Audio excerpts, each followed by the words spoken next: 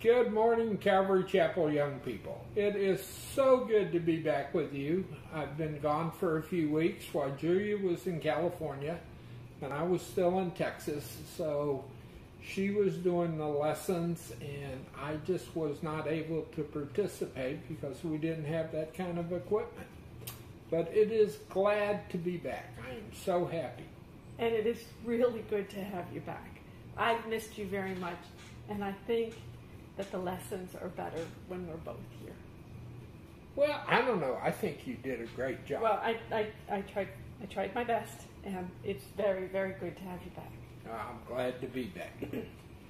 Well, you have been learning about God's power and how God has power over creation, how his power and plan for us in our personal lives, and how God has the power to save each and every one of us.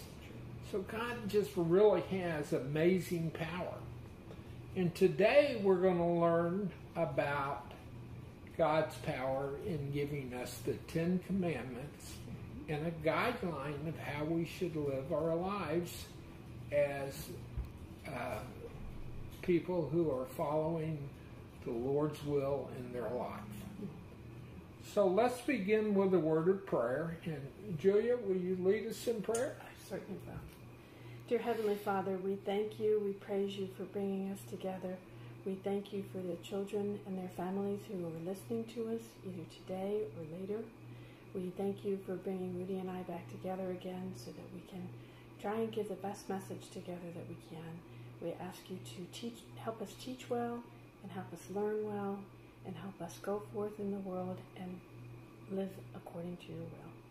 We pray this in Jesus' name, and we say, Amen.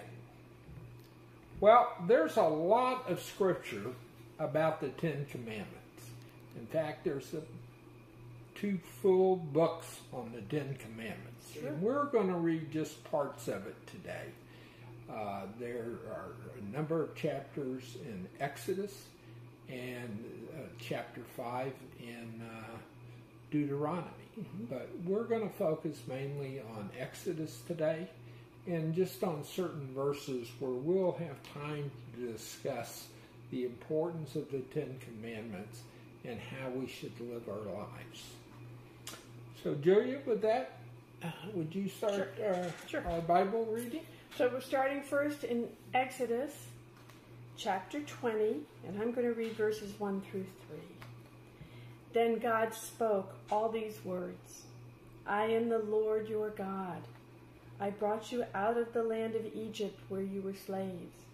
You must not have any other gods except me. Boy, that last point's the really pivotal foundation of our Christian faith. We can put nobody before God. And that's the first commandment. That is the first commandment.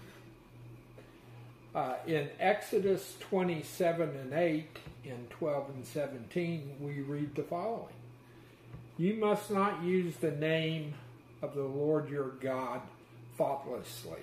The Lord will punish anyone who is guilty and misuses his name. Remember to keep the Sabbath as a holy day. Honor your father and your mother. Then you will live a long time in the land the Lord your God is going to give you.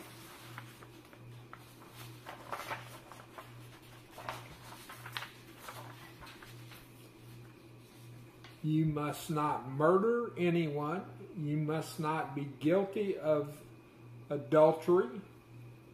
You must not steal. You must not tell lies about your neighbor.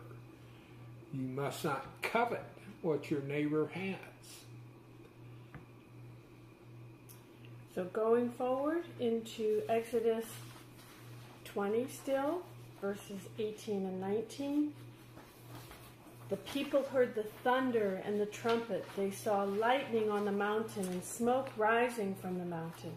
They shook with fear and stood far away from the mountain. And then they said to Moses, Speak to us yourself, then we will listen, but don't let God speak to us, or we will die. Then Moses said to the people, "Don't be afraid. God has come to test you. He wants you to respect him so that you will not sin." So then continuing on, we're in Exodus 32, starting in chapter 1, we read, "The people saw that a long time had passed, and Moses had not come down from the mountain. So they gathered around Aaron. They said to him, 'Moses led us out of Egypt, but we don't know what's happened to him. So make us gods who will lead us.'" You understand that? The day before there were no gods. Today they want to make gods. Aaron said to the people, "Take off the gold earrings that your wives wear, your sons and daughters are wearing, and bring them to me." So reading on, all the people took their gold earrings and brought them to Aaron. And Aaron took the gold from the people, and he melted it down, and he made a statue of a calf, and he finished it with a tool. Then the people said, "Israel, these are your gods who brought you out of Egypt." Isn't that kind of strange? They made a statue of a calf and said, "This is the God who brought you out of Egypt." And they had just gone through marvelous miracles from the time of the plagues. The Red Sea parted. The Red Sea parted. They had the pillar of smoke to follow. They had manna coming from heaven. And My goodness. Yeah. You hear people say, "Well, if they did miracles today, I would believe." Well, they did miracles back in those days, a lot of them.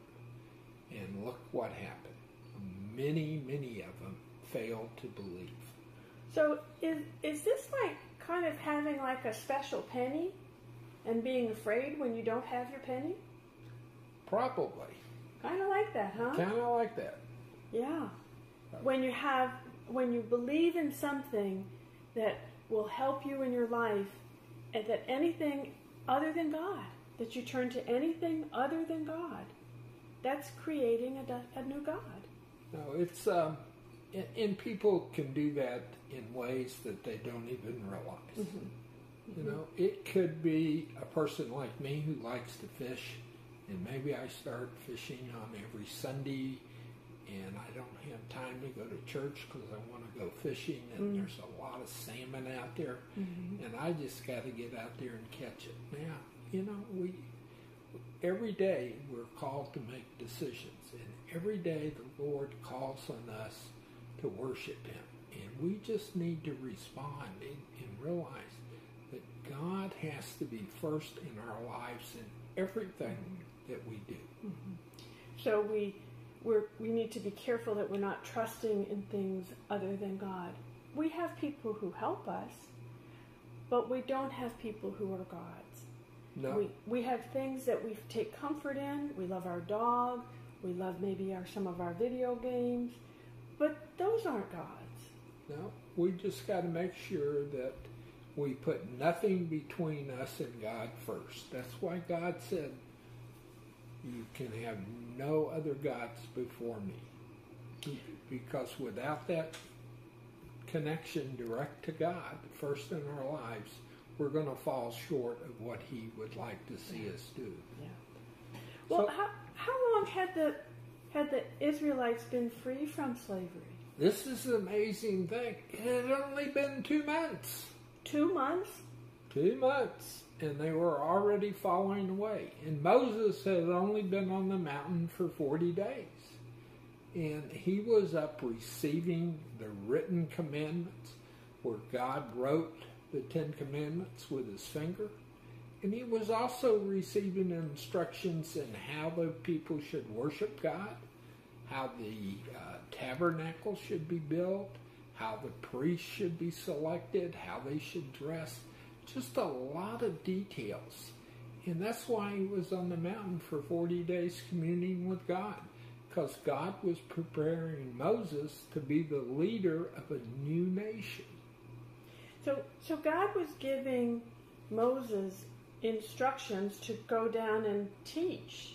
Yeah. Kind of like to be a pastor, sort of. Kind of. And why was he doing that? Why was he giving Moses those instructions? Well, because the people that he pulled out of the Hebrews, as we call them, that came out of Egypt, had not been a nation for a number of years because they had been in bondage. So God was building a nation. And if you're going to build a nation, you have to have guidelines and you have to have rules. And most importantly, since it was to be a God-fearing nation, the people had to be taught how to worship. They didn't have a Bible, remember? They true. just had words. That's true. Moses wrote a number of the first books of the Bible, and he hadn't written them yet. We have the advantage today of having God's Word before us, the Old Testament and the New Testament. But the young Hebrew nation did not have that yet. So they had a lot to learn. So he told Moses to go back down the mountain after he had finished instructing him and giving him his instructions? Well, we don't know if he was totally done, but he knew what the people were doing. And he sent Moses back down the mountain because the people were sinning. They were falling away. He knew what they were saying, what they were thinking. What they were worshiping? What they were worshiping, this golden calf that they made. So he sent Moses back down to correct the situation. And God was very, very angry with the Hebrew people and those who chose to worship the golden idol. Now, not all the people did that, only some. And they paid a terrible price for that, for falling away like that. They did. And was Moses angry? Moses was very angry. And Moses, he's lost his temper a couple of times. Yeah. God doesn't want Moses losing his temper. And one of the things he did, he had 2 tablets in his hand. And on those words, the words that were written by God's own finger. Can you imagine holding something that God had written on with his finger? What an amazing opportunity that would be. But he got so angry at the people, he threw the tablets down and broke them to pieces. And he started criticizing the people. Were the tablets like iPads? No, they were heavy stone. I bet they weighed 50 pounds apiece. And stone tablets that God wrote on. With his finger. With his finger. And Moses threw them and they broke. Yes. That's exactly what happened. Okay. All right. So. And the reason he did it is because they were worshiping idols. Yeah. A golden calf. On Tuesday, no calf. Wednesday, there's a calf, and all of a sudden that calf is gold. And it is a god, and they were worshiping it. When they had a God in heaven who was on the mountain communing and directing Moses on how to build a nation, a godly nation, the people just fell away. The God who just brought them out of Egypt and brought them across the desert. Many, many miracles. That's the amazing thing. So, in today's lesson, we learn how important it is that we stay with God daily. How easy it is to stray into temptation. Yeah, if you're not studying God's Word every day, and if you're not talking to God every day, either in the form of prayer or just in conversation, it is so easy for the devil to get in and start pushing you away. You miss one day, then it's 2 days, then it's 3 days, and all of a sudden it's a habit. So it's important that you take each day and just say, Lord, I know you're up there, and I need your help this day, and I give you this day to direct my life however you see fit to direct it. but I want to be in tune with you. I want to follow your steps, and I want to be sensitive to the leading of your Holy Spirit. Now, some of you younger kids are not going to fully understand that today, and we realize that. But remember, God loves you. He loves you more than your parents love you, because He has a greater love than any human can. So in your way, just thank God for your parents every day. For your toys. And your toys, and your house. And your food. And I mean, God does so much for us, and we just don't thank Him enough. So, and ask Him for help. Yeah, when you're nervous about something, or scared about something, or just concerned about something, ask God for help, and He'll help you. Every day. Every day. Well, just one time? No, do it as often. Many, many times every day. God should be foremost in our minds and hearts all day, every day. Yeah. Yeah. Hey, Julia, would you lead us in closing prayer? I will. This is such an important lesson, Lauren. Thank you so much for putting this in the Bible for us. Thank you so much for leading the Israelites out of slavery and showing us in the Bible all the amazing things you do for your children. Lord, we ask you to hold us close to you. We ask you when we're scared, maybe of wildfires or of something that goes bump in the night, Lord, we ask you to remind us to pray to you. And when we wake up in the morning, Lord, and we're wondering what we want to do today, remind us, Lord, to have us talk to you, to pray to you, to talk about what we're going to do today, to pray about what you would have us do. And Lord, every time we get angry or we get sad or we get happy, Lord, remind us to pray to you and to tell you what's on our mind, to give you thanks, to ask you for help, Lord. This is the biggest and most important lesson. And so, Lord, we ask you to put it in our hearts and help us keep it there and live by that every single day. And we pray this in Jesus' name, and we say, Amen. Have a good week. All right, See you next week. See you next Sunday.